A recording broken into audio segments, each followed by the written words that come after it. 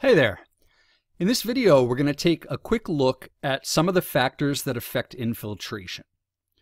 So you should recognize this as a diagram of the water cycle, and there are a lot of things labeled on here.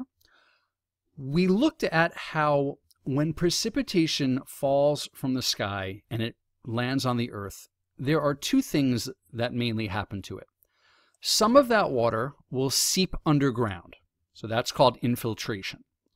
Some of it will stay above ground and will run off on top of the land. So that's called runoff. Okay?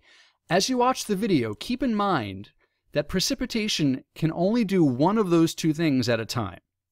Either it's infiltrating into the ground or it's not. It's staying above ground as runoff. So if one happens, the other does not happen. Okay? Keep that in mind.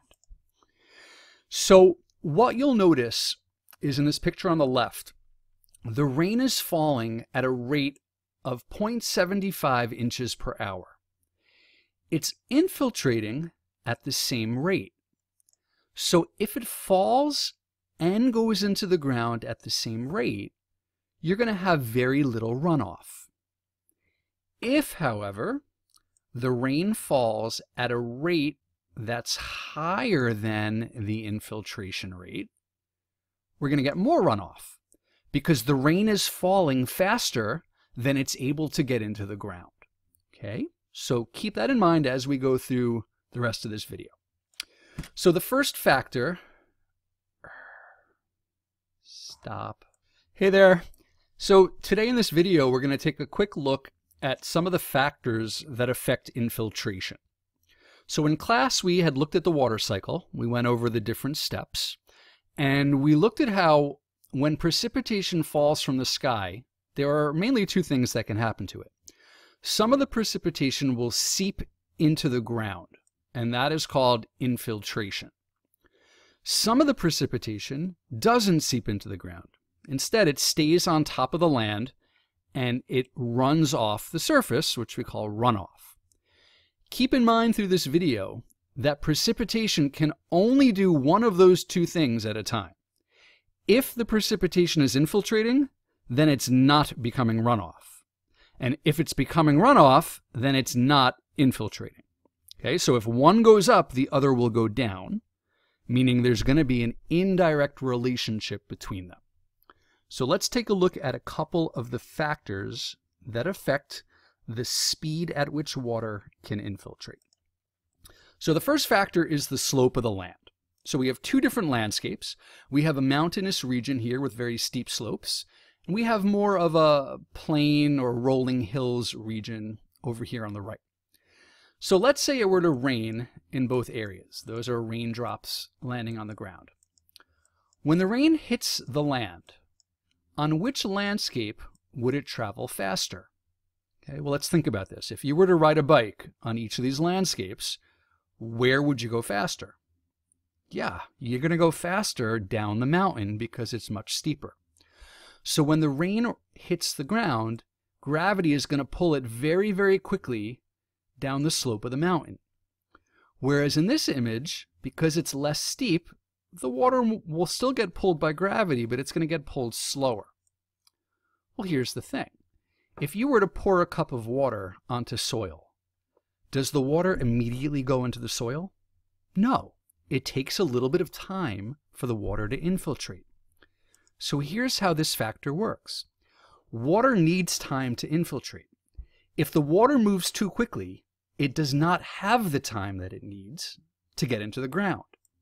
So the steeper the slope, the less water will get into the ground because it's moving too quickly. So it's going to run off. So steeper areas have more runoff and less infiltration. Areas that are flatter, the water moves slower. So you're going to have more time for it to infiltrate. Now on the right side of your page, there are two blank graphs. I want you to use a pencil and I want you to try to sketch the two relationships. We'll take a look at it tomorrow, so do it in pencil in case you make any mistakes. Feel free to pause the video. The second factor we're going to look at is the degree of saturation. Okay, now this one is common sense. Let's say that you have an area where the soil is very wet and an area where the soil is dry. If it were to start to rain, which area would let the water infiltrate faster? Okay, well, let's say that you spilled a glass of water. If you want to soak that water up, do you use a wet sponge or do you use a dry sponge? Right, you would use the dry sponge, hopefully. Because if it's dry, it has room inside to hold the water. But if it's already saturated, if it's already very wet, it doesn't have much room to hold the water. So the more saturation there is already, the more runoff you're going to get, and the less infiltration there will be. This is why after it rains for several hours, the ground becomes more saturated. That's when we start to get flooding. It's when we start to see puddles forming. And right now, actually, it's August right now as I'm making this, August 15th, 2016, there's incredible flooding going on in New Orleans. Several people have been died and thousands of people have had to be evacuated because the ground is so saturated and it's raining and raining and raining and none of the water is able to get in, and there's all of this crazy flooding. Okay, so that's saturation. That one's really common sense.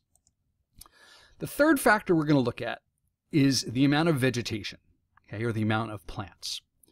So again, let's say it were to rain in this dry area and it were to rain in this more humid area with more vegetation. They both have a fairly steep slope. When it's dry, the water's going to run down pretty quickly because there's nothing to stop it. When there are plants, though, the water has to get around all of the grass and get around the bushes and get around the trees. The water's going to have to twist and turn to get down, and the vegetation is going to make it move slower. So this one goes with the first one that we looked at. If there's more vegetation, what it will do is it's going to intercept the falling precipitation. It's going to block the rain from moving, and that's going to slow it down. And if it slows down, you're going to get more infiltration. So the more plants we have, the slower the water will go. And if the water goes slower, you're going to get more of it infiltrating into the soil. So again, sort of common sense. If you stop and think about, the water has to get around every blade of grass and every tree and every plant that's there. The water's going to go much slower. The fourth factor, the last one that we're going to look at in this video, is land use. Okay, humans, obviously, we do a lot of things to alter the land, to change the earth. And the choices that we make when we build things affect the rate that water can infiltrate. Okay? When we build roads or parking lots or cities and buildings, what we do is we're creating impermeable surfaces. These are surfaces that water cannot get through, right? Water cannot get through a parking lot. So the more that we cover the ground with things, the more runoff we get, because we're basically covering the soil. And so the water has nowhere to go. If you've ever been in Manhattan after a big snowstorm, then you have had the fun of jumping over huge puddles of water from the melting snow. Okay? Sometimes for weeks after snowfall, every single corner of every block in Manhattan, there are these enormous puddles because there's nowhere else for the water to go. So it runs off. Another way that human land use affects infiltration is that when we cut down forests, right, which is called deforestation, and when we grow crops in farms, what we do is we cause the soil becomes more compacted, it becomes more tight, and so water is less able to get into it. So farming and deforestation create less permeable surfaces, so less water can infiltrate. So you get more flooding. Now, there are several other factors that affect infiltration, and they're really important ones.